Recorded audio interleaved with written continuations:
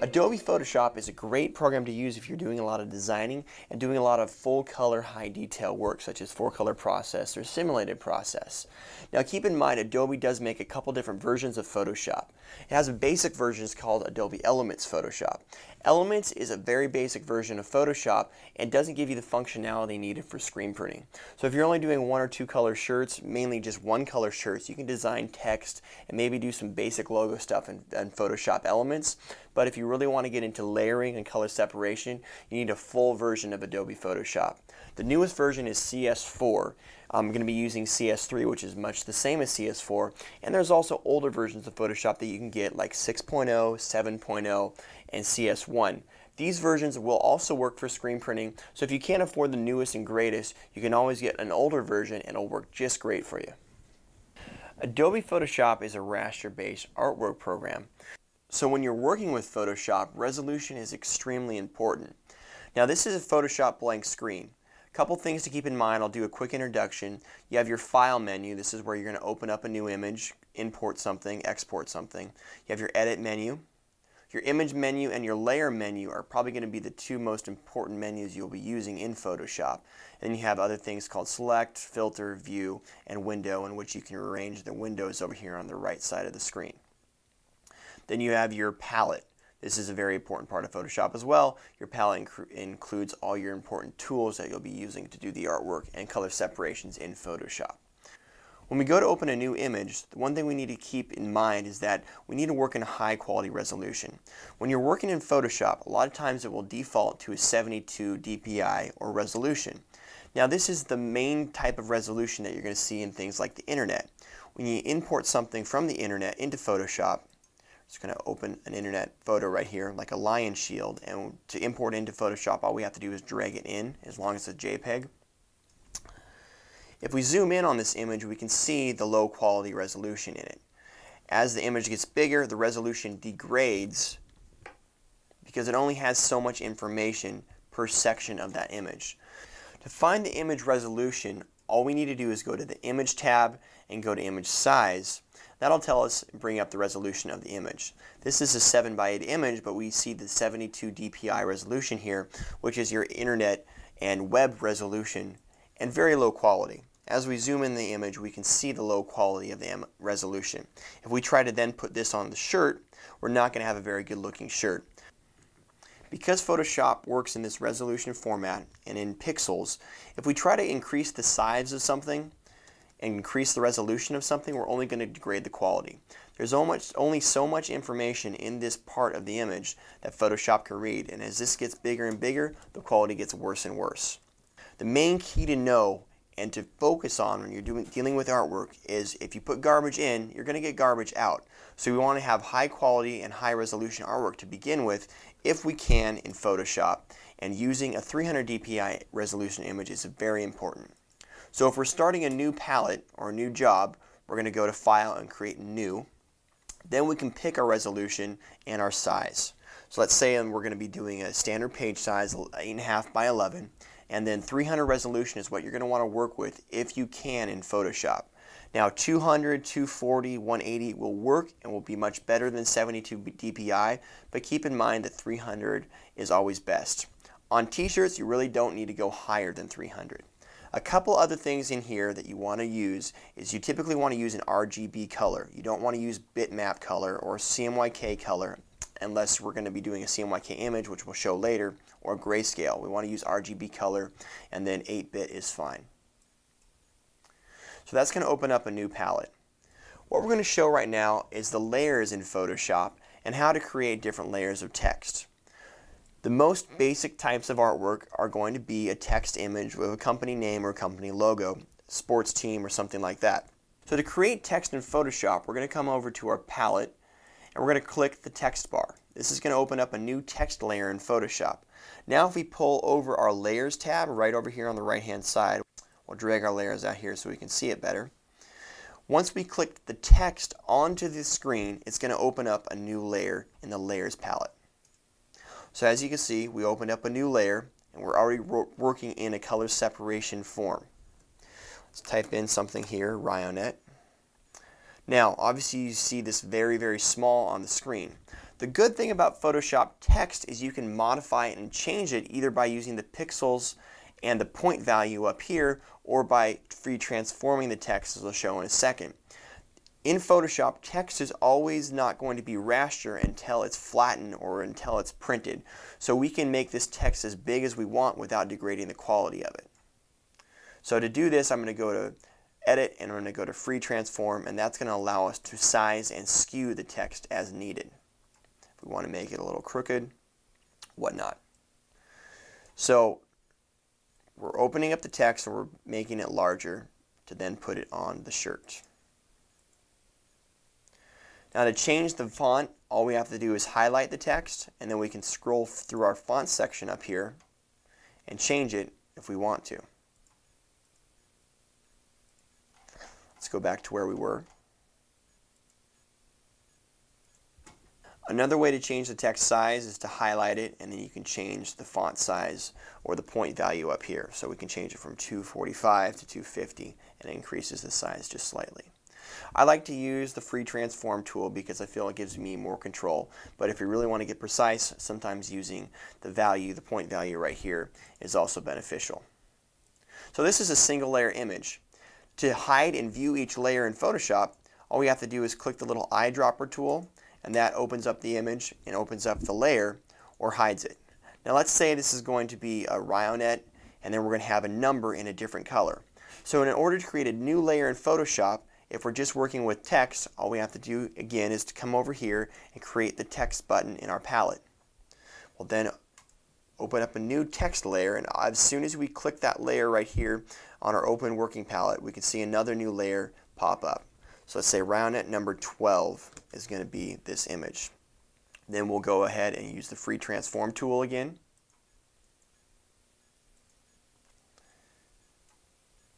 And we'll drag that.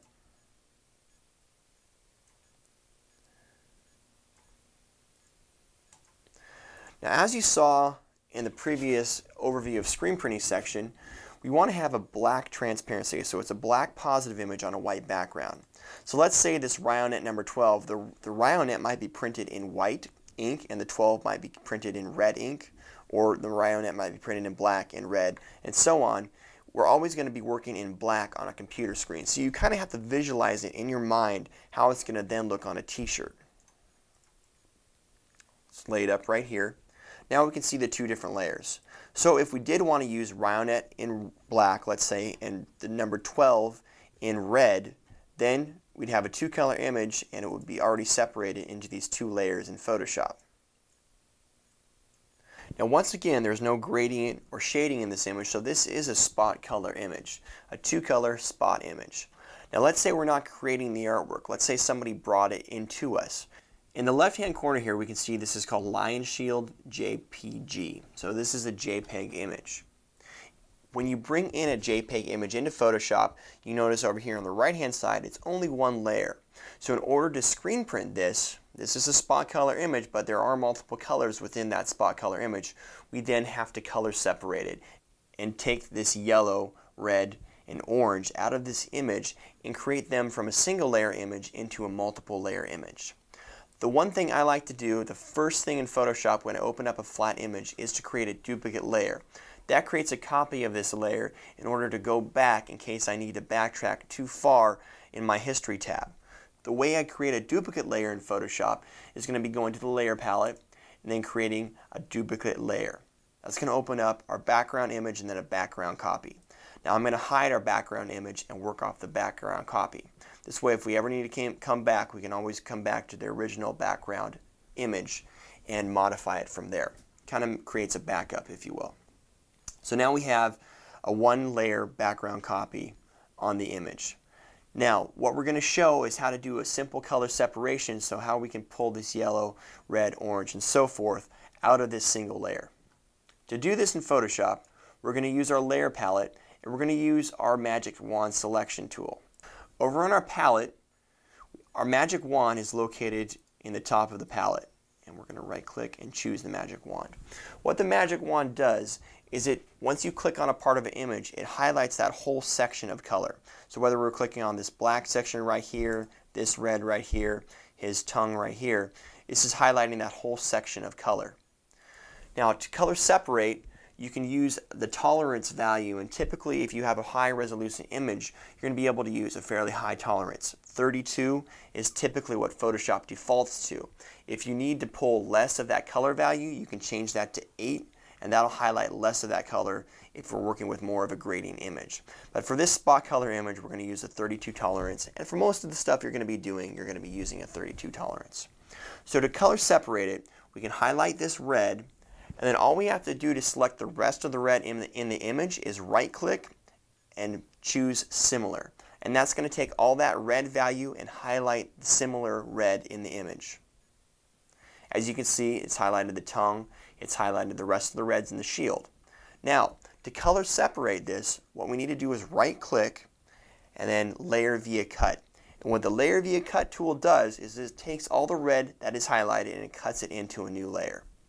So we can see over here in our layer palette, if we hide that we have the red on its own individual layer, already color separated.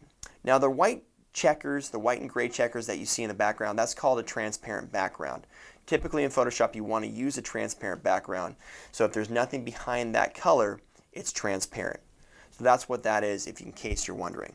Now we'll come back and we'll highlight the layer background copy again. Now in order to color separate the next part of the image, we have to make sure that our layer background is highlighted, because the highlighted layer is the layer that you're going to be working on. So if I had the red highlighted over here and came over and tried to color separate the yellow out of it, the yellow wouldn't pick up because we're not working on the correct layer.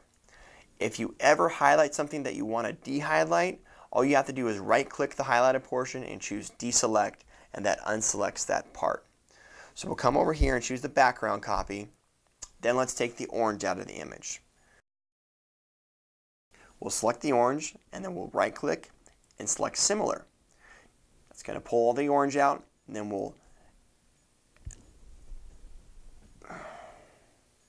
once all the orange is selected, we'll choose layer via cut, and then so on and so forth until the image is completely color separated.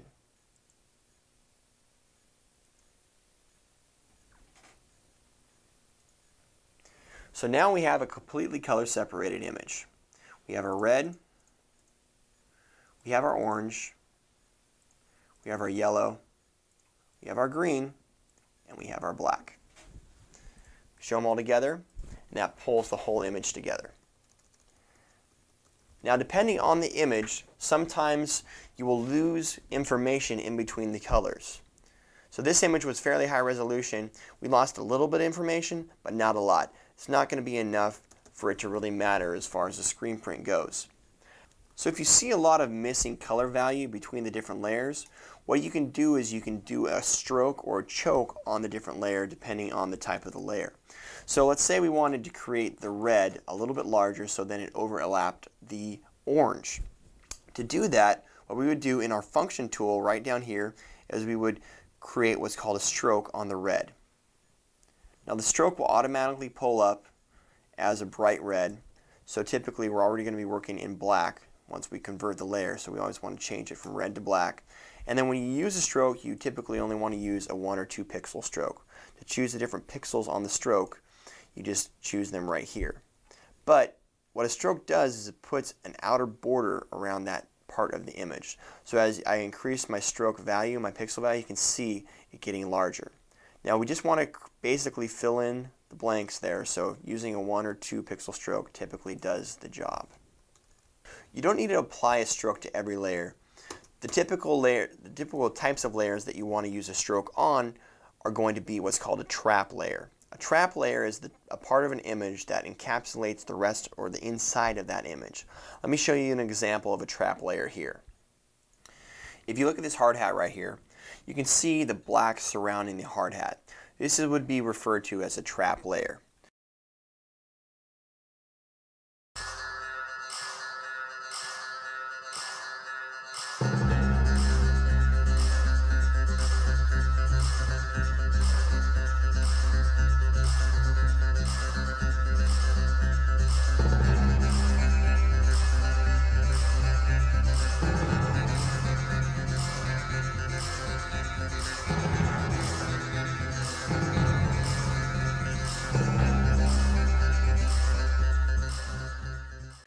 it basically encompasses the rest of the image. So if we then color separate this black out of the image, we'll then put a stroke around the black trapping to overlap the under yellow of the hard hat. We'll come to our Function tab in our Layers palette and choose Stroke. Once again, we want to use the black because we're always using black in Photoshop, and the end result is going to be black. And then probably like a 1 pixel stroke. You can see now as I zoom in that the stroke overlaps the under part of the hard hat. There's a couple different types of stroke. There's an inside or a center type of stroke, which is a little bit cleaner, but you have to increase the value of it. There's the outside stroke, and then the inside stroke would actually be more referred to as a choke. So if you wanted to then make that part of the image smaller, you would do an inside choke and then turn that into white, which would then make that part smaller. To briefly outline once again the reason why we want to create a stroke on a trap layer is to overprint the underlayer so that we have an easier time in registering the image and also an easier time in printing the image. Your registration can be less precise, and you don't have to butt-to-butt registration. You have a little bit of forgiveness in there if you overlay the trapping layer. When we get on the press and print later on in the DVD, everything that we're doing right here will become more clear. So it's great to skip in between sections like we talked about in the beginning and re-reference this artwork once you've seen the printing portion. Let me show you what happens if we then try to color separate a low quality resolution image. Pull up this original shield. Now we would color separate it the same way. We'll highlight the blue in this section and select similar and layer via cut. Now because this is a low quality resolution image, we color separated it, but the corners and the edges are very, very low quality, very choppy, and then if we try to screen print this, this is the same result that we get on the t-shirt. So that's why it's so important to use a high quality resolution image to begin with. If you do not have a high quality resolution image, we'll show you a couple tricks in the advanced section on how to clean that up, but typically what you'd want to do is vectorize it in a program called CorelDRAW or Illustrator and then work with it once it's vectorized, because then you can create it in a higher quality format. In Photoshop, if we ever want to go back and undo something that we've previously done, we use our history palette right here.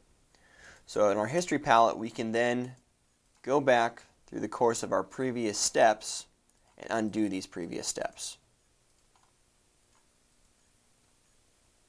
It's an important palette to use in Photoshop because sometimes you don't do things the right way and need to reverse that action. Let's say we wanted to add some text onto this image. We wanted to add the text down here. Well, first of all, we'll have to create a bigger palette because we don't have any room to add the text down here. So to do that, we'll go to Image and we'll go to Canvas Size, and that chooses the size of the canvas. This doesn't mess with resolution at all, it just changes the size of our working palette. So we're going to increase the height, and this selects the direction of the height we want to increase. So whether you want to create the whole canvas size or just a part of it, in this case we just want to increase the bottom of it, we'll then change that from 12 to 15. And that's going to give us some area down here to add text. Then we just come quickly here and select the text portion of our palette, and we'll put the text down here. Now that our artwork is color separated, we'll then print our film positives out. Now obviously we're looking at the red shield right here. If we were to print this directly to a printer right now, it would print in red. We don't want it to print in red, we want it to print in black. So we have to convert all these colors into black before we can print them. There are a couple different methods that you can use in order to convert the colored portion of the image into black. The first is going to be your color overlay on this particular layer. To use color overlay, you have to be on a transparent background, and your image that you're going to overlay with black all has to be on the same layer. We'll show color overlay by going into the layer menu, then pulling down and going to layer style and using color overlay. Now we want to select color overlay in black. So we'll select the color and then we'll change it from red to black by selecting the little crop mark here, little box that makes sure it's 100% black. Then we'll select preview, and that's going to show us that we took the red and then we overlaid it with black. To create a color overlay on all the layers, what we want to do is, instead of having to come into the layer menu and do this to each individual layer, we can just go to our layers palette over here, right click it, and choose copy layer style. Then we'll click the next layer and we'll right click it again and put paste layer style. And that'll paste layer style onto all our colors. Obviously the back part of this image is already black, so we don't have to color overlay that. So now we look at the image again, and it's all in black, ready for printing. To print this image, we want to ensure that our image is centered on the palette, so we'll use our crop bar to do that if it's already not centered. This is the crop tool, and we'll bring the crop tool around the image, both vertically and horizontally. Shrink it if we need to. And then we'll crop it. It's very important to work on a centered image, because if you're not working on a centered image, it's harder to then lay out the artwork when you go to expose the screen and then when you register it on the press. The next step is we'll just simply highlight each layer at a time and print each individual layer one at a time. To do that, we'll first choose our image size. Now this is a fairly large image. This is a 20 by 12 image. That's probably going to be too large to put on a shirt. So we're going to change this down to, let's say, a 7 by 12 image. That changes the size, and because we're decreasing the size, it doesn't degrade the quality of the image at all. Next thing we'll do is we'll see how the image is going to print in the preview mode.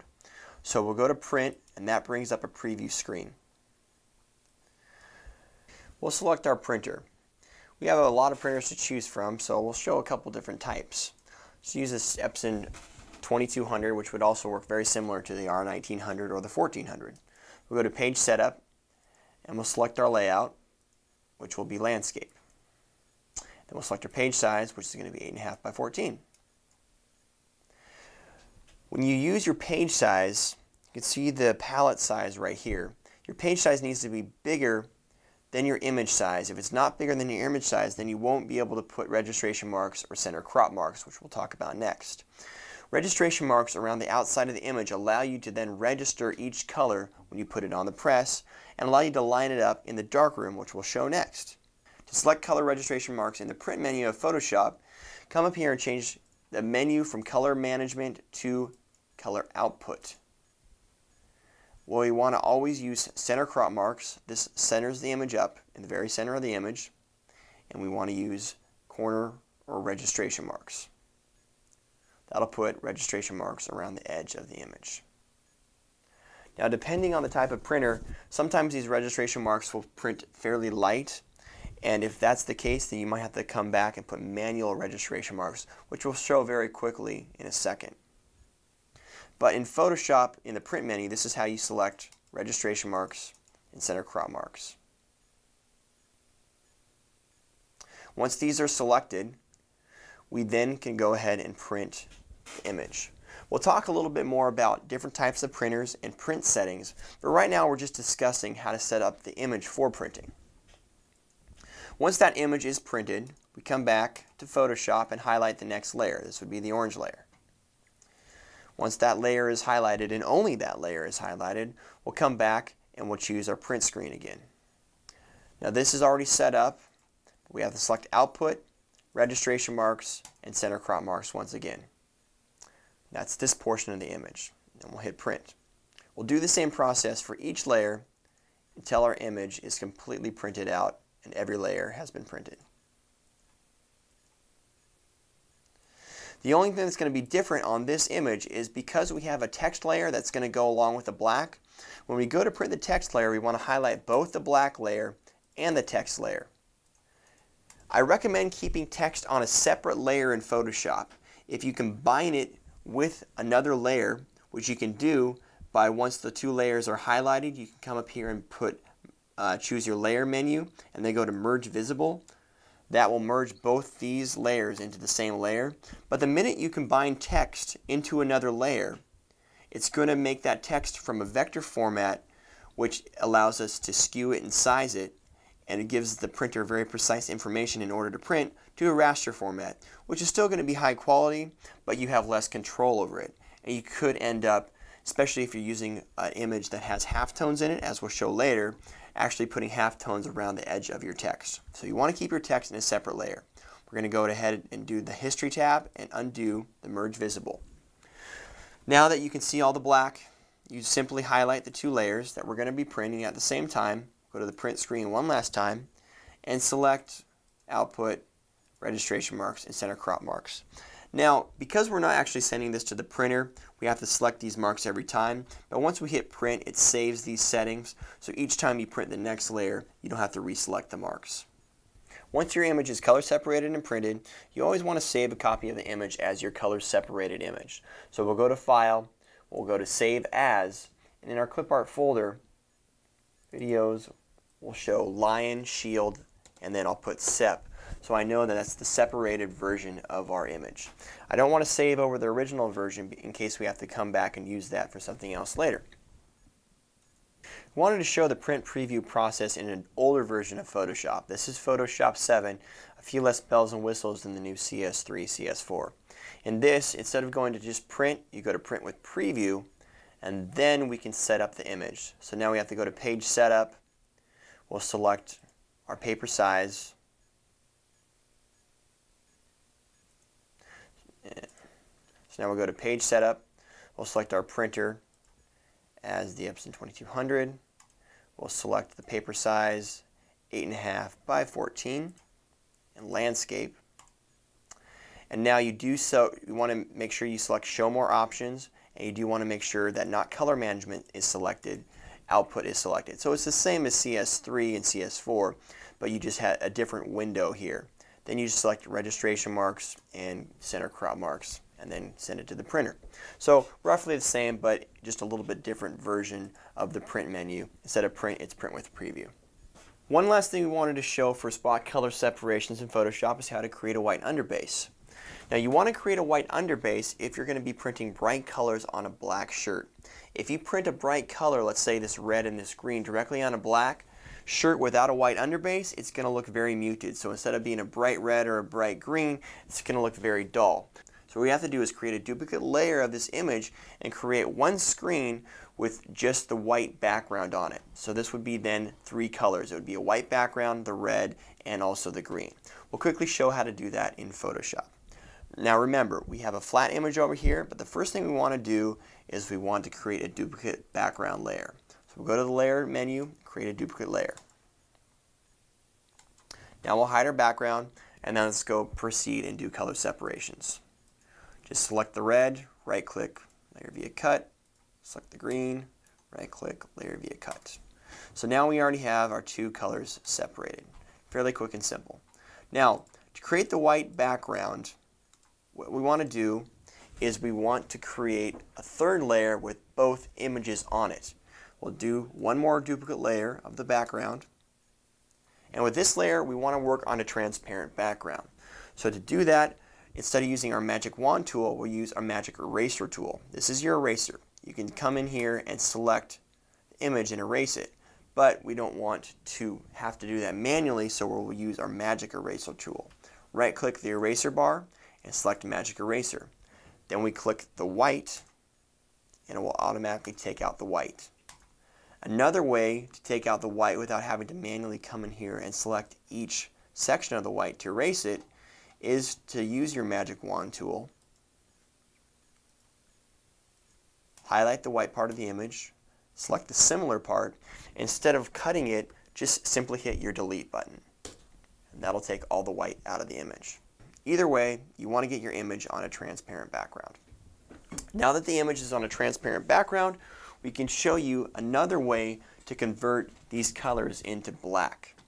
That's going to be using the Image tab or menu of Photoshop and going into adjustments and doing what's called a threshold.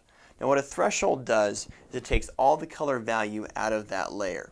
So whether you're using an image that has gradients in it or an image that has multiple colors in it, it'll take all that color value out and turn it into black and into a spot color black.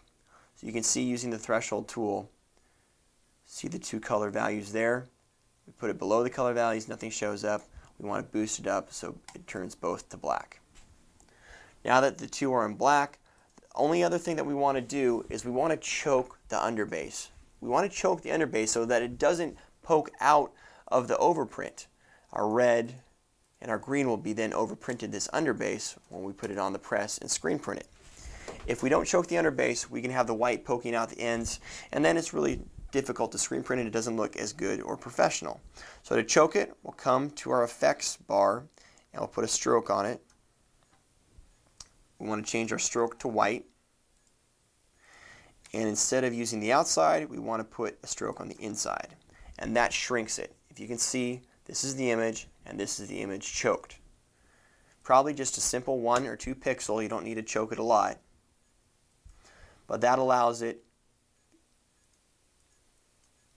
to slightly decrease the underbase so that when we overprint it, we don't have registration problems.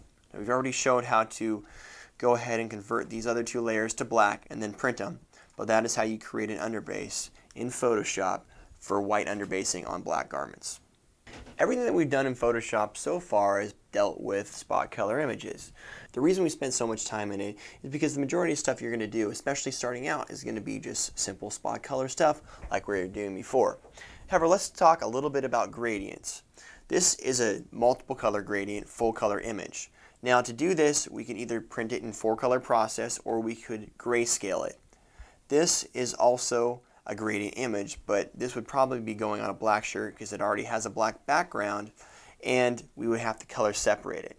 So either of these images, color separating them could be fairly difficult if we try to do it in the traditional spot color way. Let's show you here what happens. If we just select our magic wand tool and we select part of the image, it only selects part of that gray. It doesn't select all the gray in the image. And then if we go to select similar, it still doesn't select all the gray. It leaves out the halftones. Or it leaves out the gradient portion of that image. In order to select that gradient, and in order to do a 4-color process print, and also to create this into a grayscale, so it's a 1-color gradient print, we'd recommend checking out the advanced portion of Photoshop on this DVD.